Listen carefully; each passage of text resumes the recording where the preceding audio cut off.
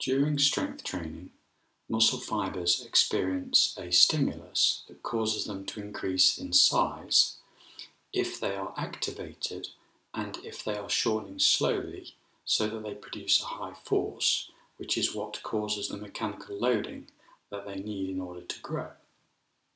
Now, motor units are what control muscle fibers, and motor units are arranged in recruitment order. And low threshold motor units only control very small numbers of muscle fibers, maybe 10 or 20, whereas high threshold motor units control thousands of muscle fibers. So the increases in size of muscle fibers associated with low threshold motor units doesn't tend to cause much overall muscle growth, whereas the increase in size of muscle fibers associated with high threshold motor units causes a lot of muscle growth. So recruitment of motor units during strength training is really important, because if we only recruit low threshold motor units, then because each motor unit only controls maybe 10 or 20 muscle fibers, that doesn't really lead to a lot of muscle growth afterwards. We need to recruit the high threshold motor units, which each recruit maybe 1,000 or 2,000 muscle fibers each, and that is what leads to the overall increase in size that we call hypertrophy. But there are actually two other reasons why we need to recruit the high threshold motor units, and that's because the muscle fibers that are associated with the low threshold motor units are less responsive to strength training, and this seems to be for two reasons. One is that they're much more oxidative, and oxidative fibers tend not to increase in size as much after strength training as less oxidative muscle fibers, and secondly it's because they have a higher training status. So muscle fibers associated with low threshold motor units are used all the time. Whatever we do in our activities of daily life, they involve these muscle fibers of low threshold motor units. So essentially they've been trained constantly, day in, day out, forever, as long as you've been alive. Whereas high threshold motor units contain muscle fibers that may not ever be used by some people. They may never use those muscle fibers because they've never actually performed a movement that's required them to function. So they have the muscle fibers of low threshold motor units have a much higher training status than the muscle fibers of high threshold motor units, and so they therefore don't really grow as fast after strength training anyway. With this background, we can now think about training volume and what training volume actually is.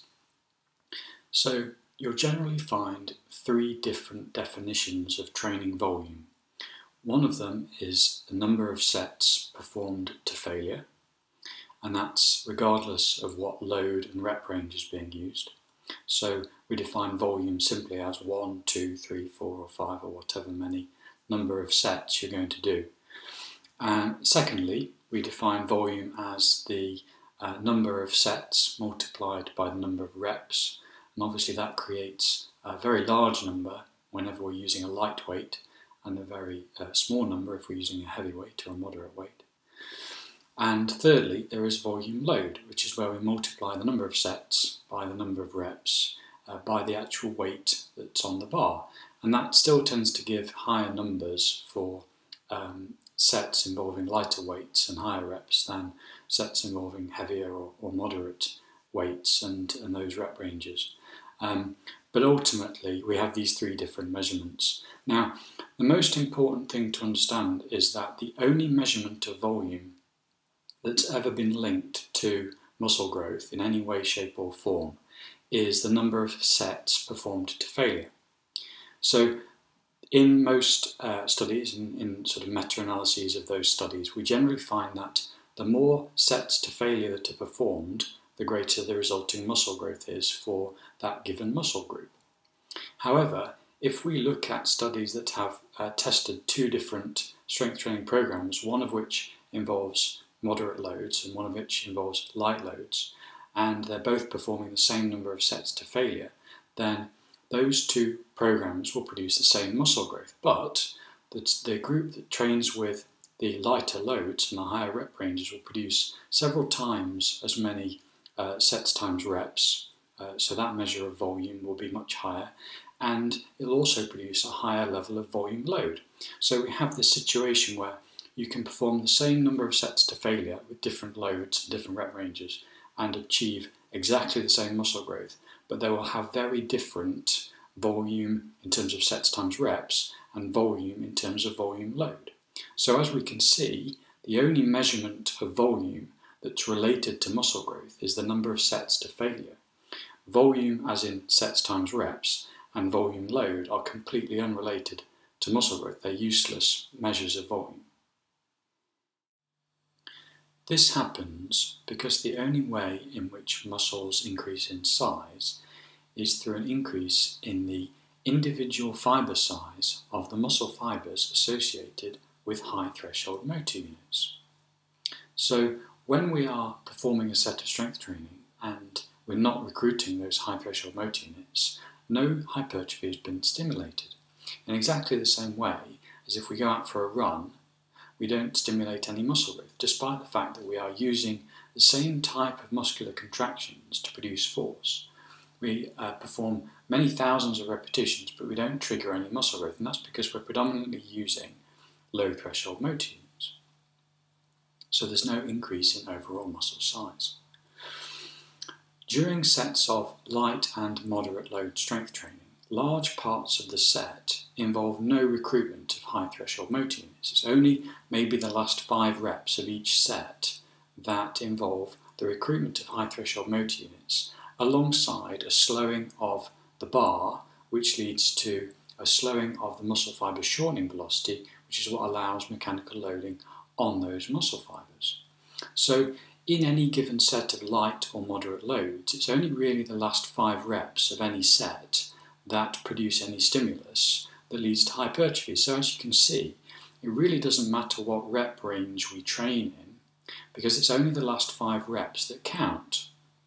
So when we're looking at training volume and we're trying to compare moderate and light load sets, we can look at the last 5 reps of each set to failure and say those are our stimulating reps. And if we're counting sets to failure with light loads or moderate loads, then we count exactly the same number of stimulating reps. And this explains why we can have very different measures of volume, as in sets times reps, and volume load between these different training programs, and yet have identical muscle growth when measured by the number of sets to failure. So the question is, why do we allocate the last 5 reps of a set to being stimulating reps and not, say, 4 or 6 reps? And the answer to that question is that we've traditionally divided rep ranges into 1 to 5, 6 to 15 and 15 plus, with that being heavy, moderate and light loads. So heavy loads are basically anything that is as heavy as a 5 repetition maximum or heavier. And if we look at the way in which bar speed changes over a set with either moderate or light loads, then what we tend to find is that the decreases in bar speed toward the end of a set start to make those final 5 reps look very, very similar in terms of bar speed and therefore muscle fibre shortening velocity as a 5 repetition maximum set. And in fact, the final rep of a set, regardless of the load that we use, actually moves at a very similar speed to a 1 repetition maximum. So those final 5 reps in terms of mechanical loading on the activated muscle fibres are essentially doing the same job as a 5 repetition maximum set. And if we assume that motor unit recruitment follows a very similar pattern and increases gradually towards the end of a set, then we've got exactly the same conditions in the final 5 reps of a set with any load whatsoever as we have during that 5 repetition maximum. There are 2 other observations that support using 5 reps as the number of stimulating reps per set to failure.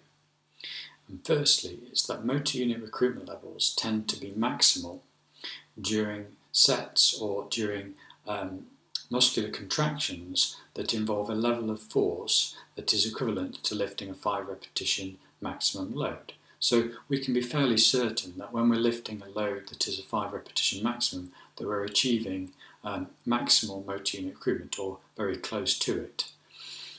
So the second factor is that if we compare the effects of long-term strength training programs with heavy loads that are heavier than a 5 repetition maximum, say a 3 repetition maximum, with a strength training program involving moderate loads, then the same number of sets to failure in both groups won't produce the same amount of muscle growth. And in fact, training with moderate loads produces more muscle growth.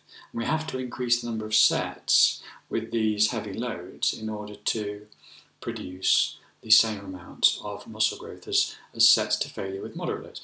And this tells us that we're not achieving the same number of stimulating reps in both of these training programs. And in fact, training with 3 repetition maximums will only have 3 repetitions, 3 stimulating reps per set, whereas obviously all of the moderate loads training to failure will involve 5 repetitions, 5 stimulating reps per set. So we can see that in order for the heavier loads that are heavier than a 5 repetition maximum to achieve the same amount of muscle growth as training with moderate loads, we have to increase the number of sets, and that's exactly what we find in the literature.